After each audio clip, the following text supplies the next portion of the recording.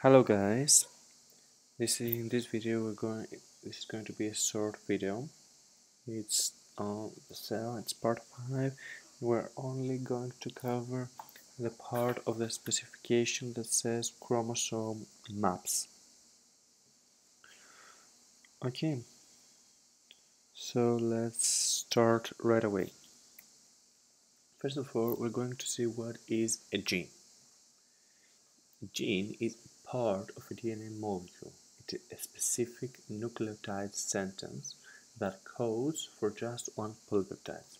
So, we have said that the nucleotides have a nitrogen-containing base, and all the other part of its nucleotide, DNA nucleotides, is the same.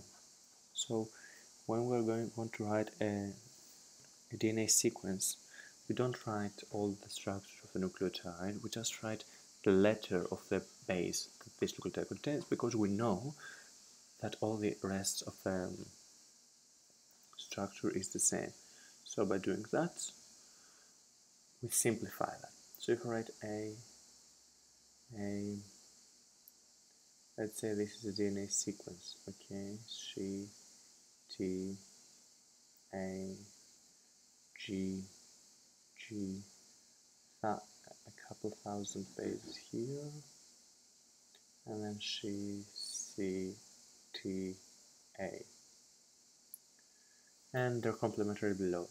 Do you remember the complementary base pairing? Let's say this is the 3 accents, this is the 5 accent end.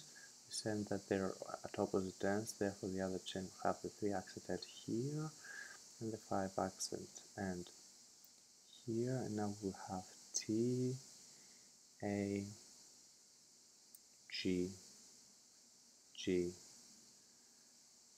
The base, they're complementary, C, C, T, A, G, and T, T, T. This is a sequence that I have chosen from a DNA molecule. Okay, if I tell you that this, let me change the color.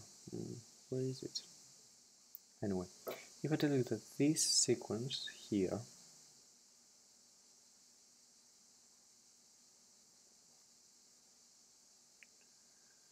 codes the polypeptide chain alpha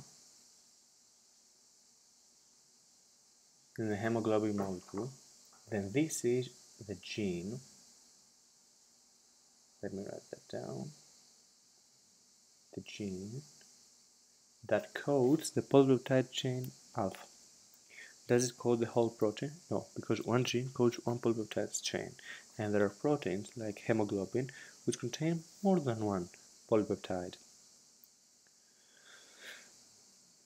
Okay, so it contains the alpha polypeptide and the beta polypeptide, 2 alpha and 2 beta polypeptide chains. Therefore, if this gene codes the polypeptide chain A, alpha, doesn't mean it codes the hemoglobin protein. Okay, and it's a part of a DNA molecule. It's not the whole DNA molecule, it's just part. The DNA molecule has many genes. Okay,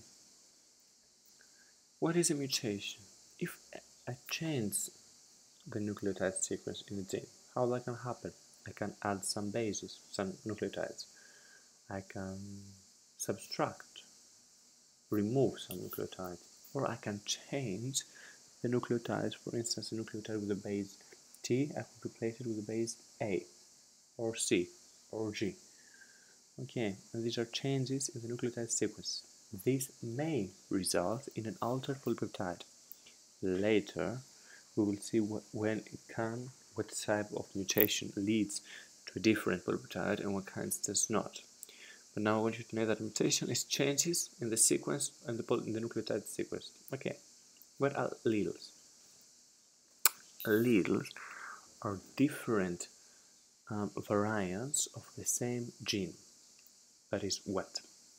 Let's say I have the gene that codes for the eye color. There are many alleles in this gene. There is the gene, the allele that codes blue color, blue eye color. There is the allele that contains,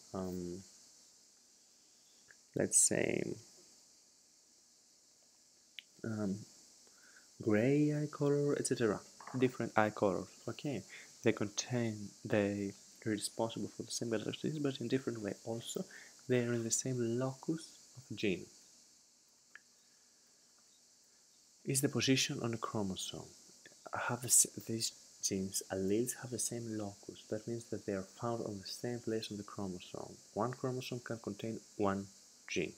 You can, for instance, have gene in one chromosome, have the gene for, I don't know, gray eyes and blue eyes in one chromosome. That's impossible. In two chromosomes you can, because we're on the same locus of the same autosomal chromosomes. We will see later what that is. Now, the alleles, you said about that. DNA molecules now can be enormous. A human cell has 46 DNA molecules during G1. That because during the S phase it doubles its DNA. It has how many? 92 DNA molecules.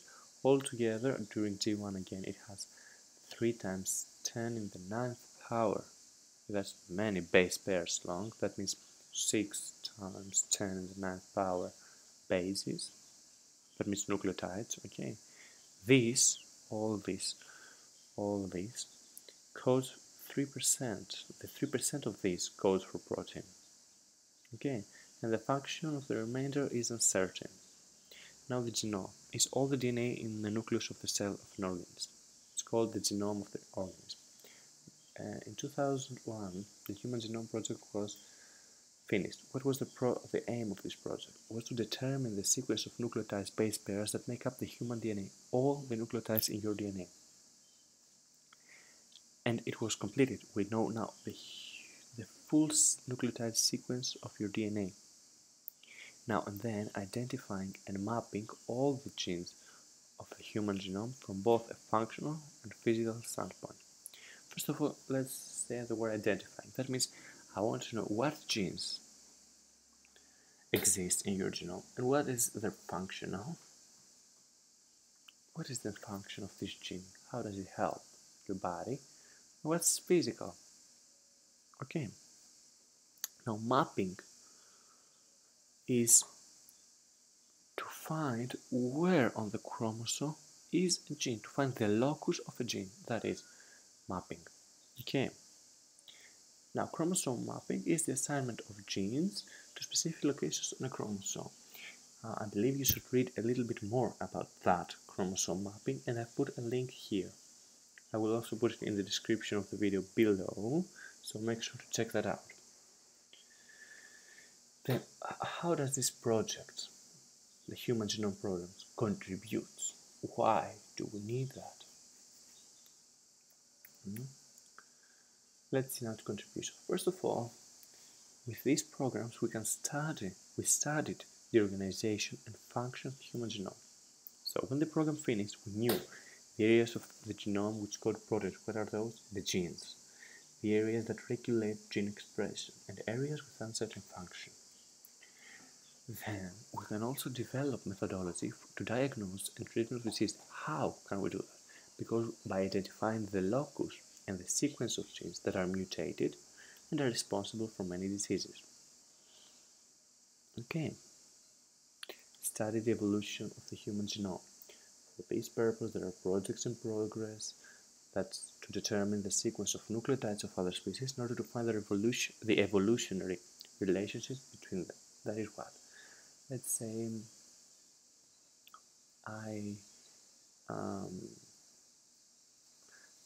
we try to find the evolutionary relations between the chimpanzee and the human. How do we do that? We take each genome, we try to map it, okay, to find the sequence of nucleotides, and then we compare it to the human. What are the differences and what are the features in common? Okay. And last is for mass production of products with the methods of biotechnology. Based on these specific genes, these genes can be used in pharmaceuticals, in the industry, medicine, agriculture, and animal husbandry. I believe that's all for this video. Now, I forgot to create a slide, so I'm just gonna write that down. Okay, here. Don't look at the word genes. I want to tell you just a few stuff that I forgot to say in this video, since it's set to make another video just for those. Let's choose the black one. There are 46 chromosomes in the human body during metaphase. Okay, these are pairs. We've got 23 and 23. The chromosomes in the human bodies are with pairs. That is what? That there are chromosomes that have alleles of the same gene. So let's say this chromosome here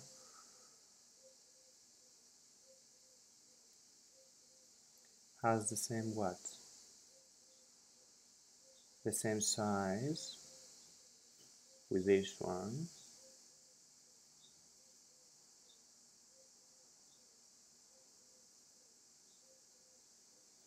and in the same locus, that is here and here, because these are sister chromatids which are identical, they have genes which are alleles, which may, for instance, here in this loci I may have the blue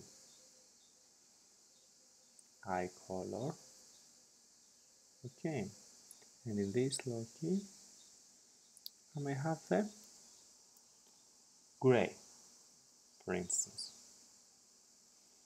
Okay, these are called homologous pair gray. These are called homologous pairs of chromosomes. Homologous. Okay, and they contain the same genes, actually genes that are responsible for the same characteristic that may give it differently. Okay, and so we've got 23 and 23. Out of this 23 and these 23, there are 22 that are same for men and women. That means out of the 46, 44 are the same, men and women.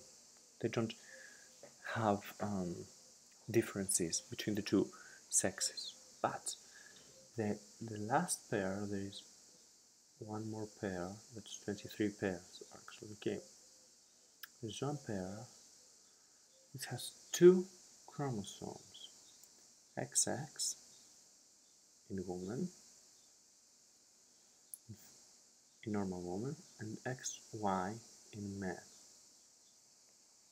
Okay, the presence of the Y chromosomes determines the male,